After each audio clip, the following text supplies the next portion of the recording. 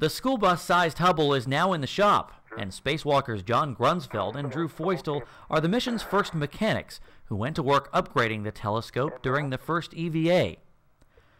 The task of removing a camera installed in 1993 to put in a new one hit a snag.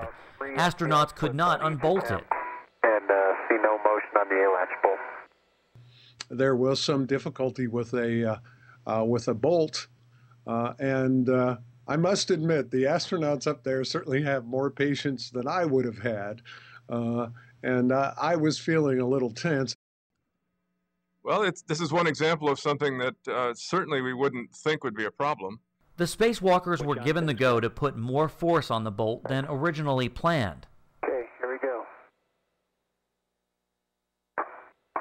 I think I got it.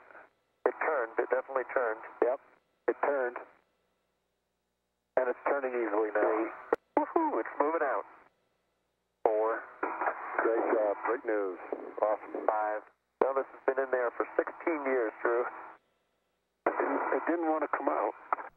The Lockheed Martin-built telescope was made to be upgraded. With the bolt out, the camera that has taken memorable images seen around the world ends its 16-year run. That camera was capable of peering a distance that allowed it to look at the universe when it was less than 2 billion years old. The new camera can look much farther.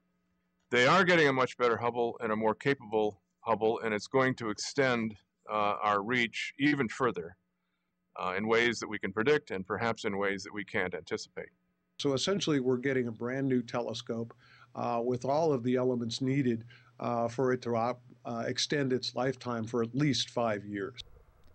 This mission to Hubble was delayed for 7 months when a piece of hardware on Hubble that processes data and sends it to the ground failed.